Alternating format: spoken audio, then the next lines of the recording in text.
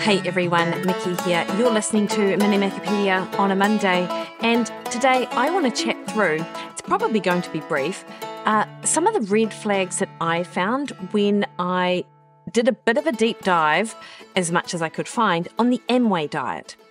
Now, I know you're probably thinking, hang on, isn't Amway that cleaning products company that's an MLM scheme that you can sort of sign up to and everything is like shiny and fresh and new? And I'm like, yeah, actually, that's what Amway is. But Amway has a diet. And the name of the diet is Weight Loss Coaching Works, or WLCW. And I came across this initially in July when a friend of mine was discussing it, that many of people that she knew had been successfully losing weight on this program. And she'd asked if I'd heard about it. And I tried to look a little bit deeper into it, and I couldn't find too much information.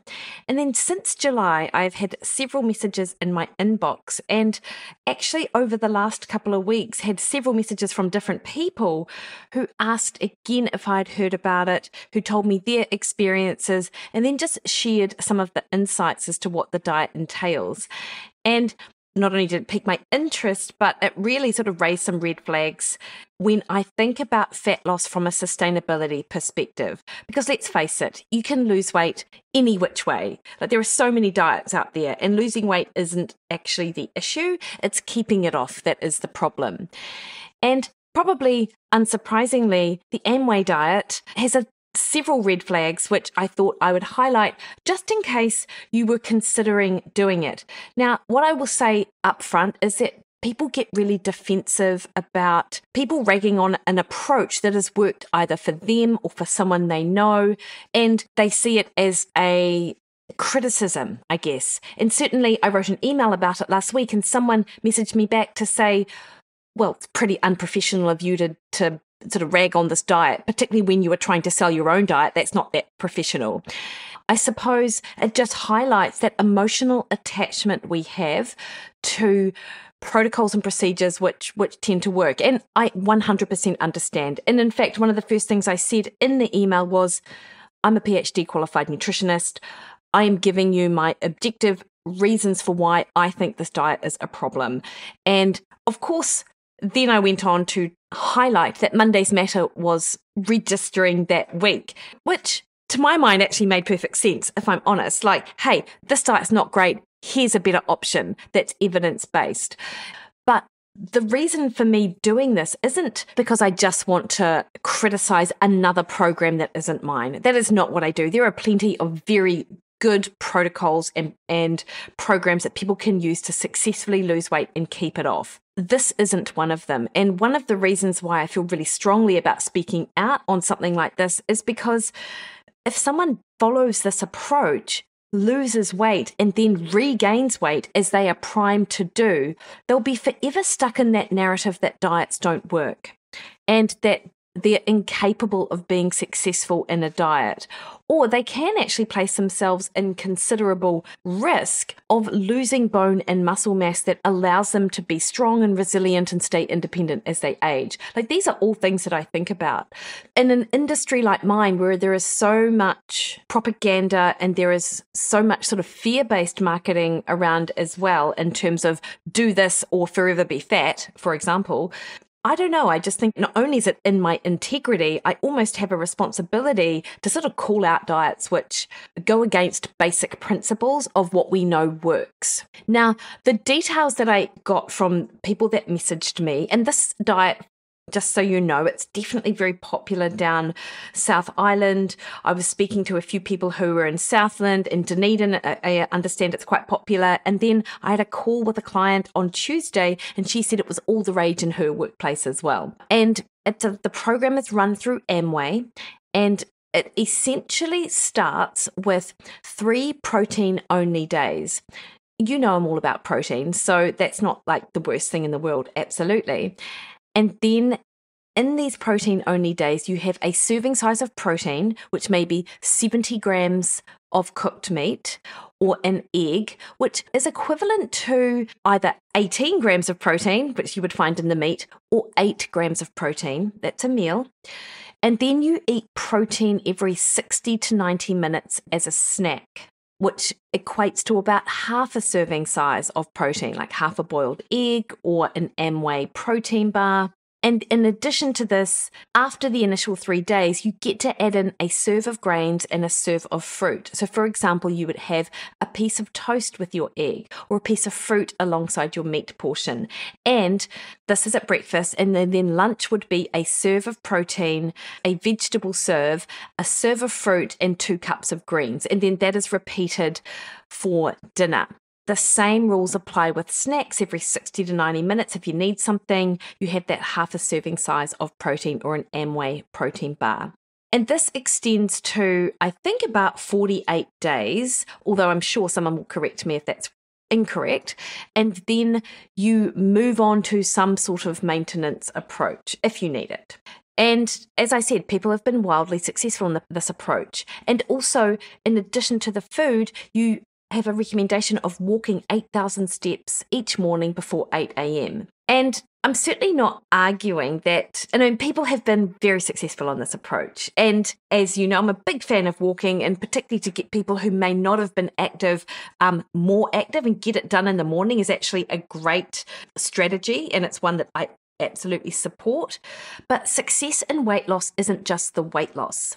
So that is actually not the measure of success. The measure of success with weight loss is, can you keep it off? And all of the people that emailed me about the weight loss coaching method were now struggling because of the loss of muscle mass, or they were unsure of where to turn or what to do next.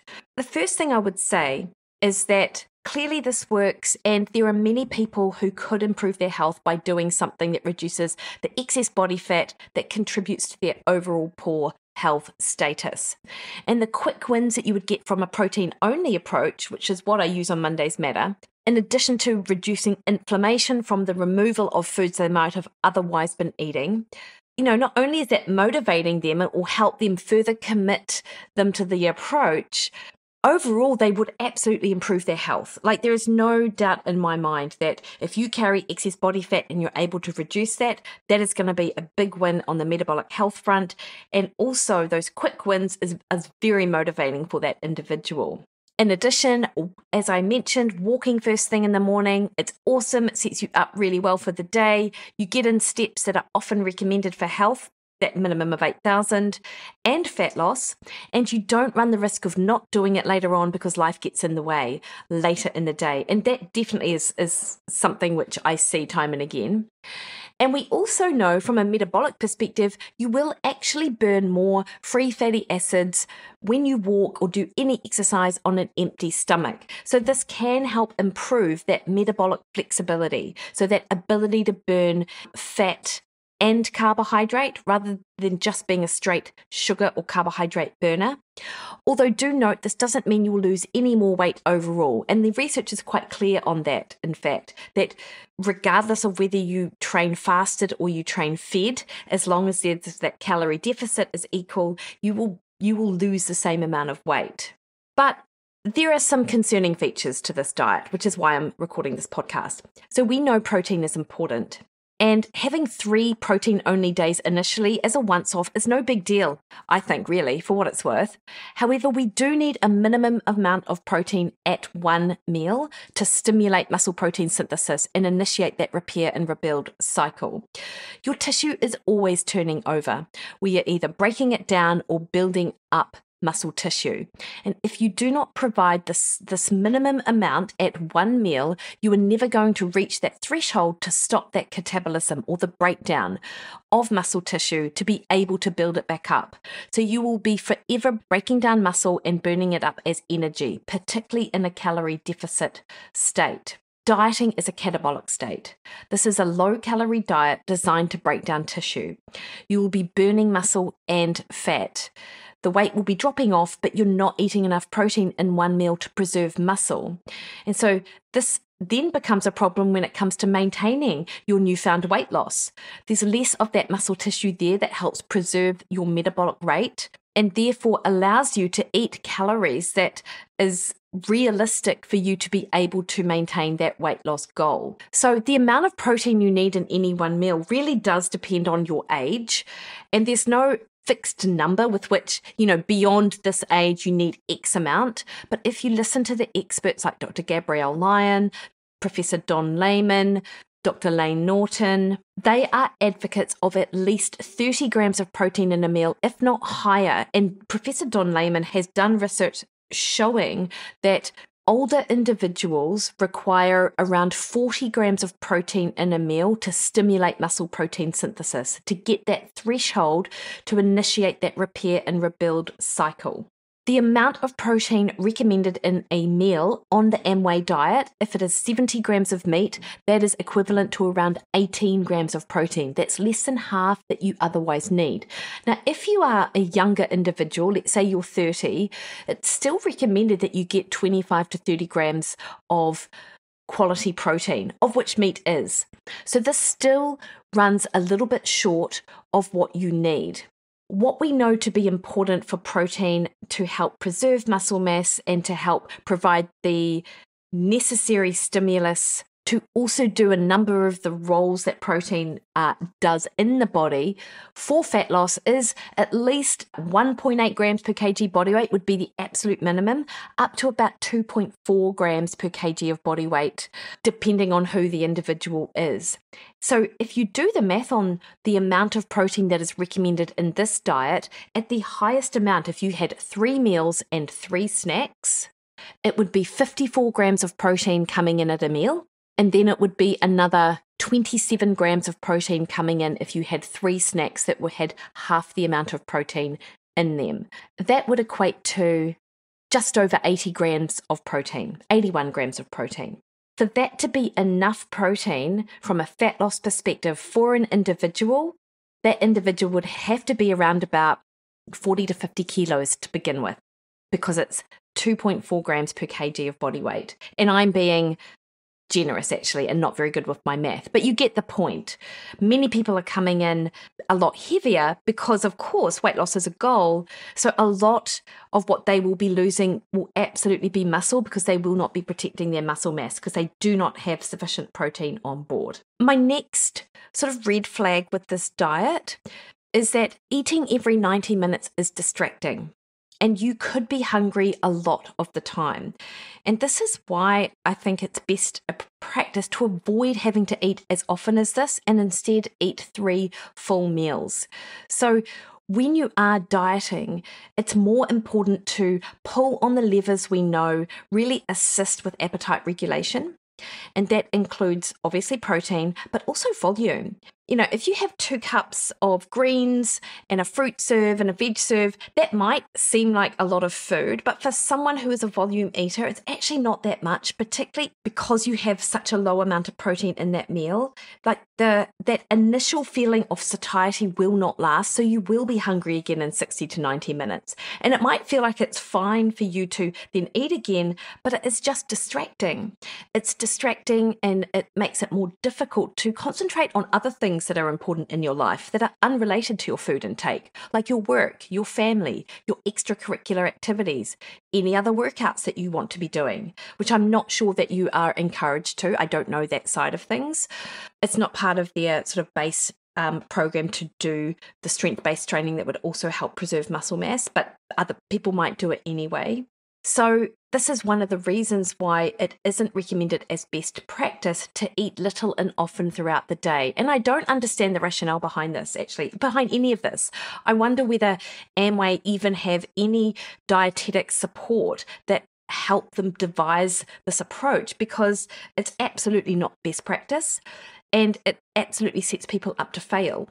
I wonder whether it harks back to an sort of a historic belief that when you eat little and often, you sort of stoke that metabolic fire, and this has been well debunked. So I'm not sure. I don't know how else to, or what else to say about that. Now, I'm not sure how compulsory the supplements are, actually, and I definitely have had feedback from some people that said I was harsh and it doesn't cost $700 to buy into the program, which is what, 3 different people told me. But anyway, one of the other pieces of feedback I got was that someone wanted to eat a beer stick for a snack as opposed to an Amway protein bar. And they said, no, you must eat an Amway protein bar. So I'm not quite sure about that either. That might not be your experience if you're doing the diet. But if you are relying on and having to buy into supplements and protein bars, it's quite expensive. That's all I will say. It's an expensive way to approach fat loss. And as I said, almost everybody I spoke to about this diet did drop weight, and along with it, they dropped muscle. And then they regained the weight. And as I sort of said at the start, this will just further strengthen the narrative that diets don't work, or that they have failed in their approach to diet and they themselves are the failures. And one of the biggest shifts that people have to make going into any approach is those self-limiting beliefs that stop them from being successful in this space. Like if you go into an approach thinking, well, this probably won't work, but I'll give it a bash. Well, that won't work, will it? Because you've got that underlying narrative. So if one thing goes wrong, or if you don't hit one meal, or you can't help but dive into a packet of chips because you're so starving, you're going to further perpetuate this idea that you've failed. And I just think it's just such a dangerous narrative to be beholden to. They may do a lot of work on the mindset piece. I don't know. Who knows? Because I found it very difficult to in fact find out about this. And I really hope that they do. But I also hope that some of the smart coaches who are recruiting people for the diet, they may want to instigate other measures that build on the premise of this Amway diet and just make it more successful for people. And some of those things could be to double the protein at each meal. Take that snack out, double the amount of protein that people are allowed to eat, and then encourage them to do strength-based training in the program to help support the preservation of muscle and bone. And then just don't tell people that they need to rely on these Amway bars. And I'm sure other coaches do, give them the opportunity to eat just those protein-rich foods, which aren't as expensive and are as effective, if not more effective, than protein bars, which you guys probably know anyway. Protein bars are a pretty diluted way to get a protein source in because of the number of calories that you have to consume to get the amount of protein that's in that food. So if you sort of weigh it up against egg whites or shrimp or chicken breast or something like that, a protein bar is not a great way to get your protein in. And what I would also just say that, hey, this might be just these 5 or 6 different people's experience of the program, and maybe they just had a terrible experience with it. And maybe what I've been told doesn't reflect the nature of the program. And if that's the case, absolutely let me know, because I would love to understand better the approach if it's not how I've sort of outlined. But if it is, there are just better programs out there. And so I would ask some questions, look a little bit deeper, and then maybe go somewhere else. Like my Mondays Matter program has now closed shop for the September round. So that's not an option for you right now, but there are other options out there. Just because someone is able to easily lose weight, it can feel tempting to just be drawn into something that will give you these quick wins. And then you think, oh, I'll deal with the maintenance piece later. But it is difficult to maintain weight when you have dropped a lot of body fat and muscle mass at the same time. So, the goal with weight loss should never be that it's a race to the finish. The goal should be following a plan that you can in the long term see it as your forever approach to diet. Because ideally you would still be eating in a way that supports your health in a year, 2 years, 5 years, 20 years down the road, right? So I am just not convinced that this is the thing that will allow you to do that. So that was my little rant. Let me know your experience. Always super interested to know. And if I've got any of these details wrong, please, I apologize in advance. But also try really hard not to be emotional about it and get angry with me when you email me. Like, unless you yourself actually designed this diet, there's no reason to take it personally.